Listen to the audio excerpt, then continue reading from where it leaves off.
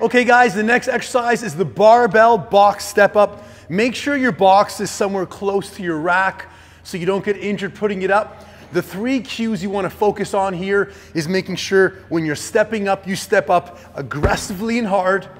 You hold the flex position, flex your midsection, slowly lower yourself down.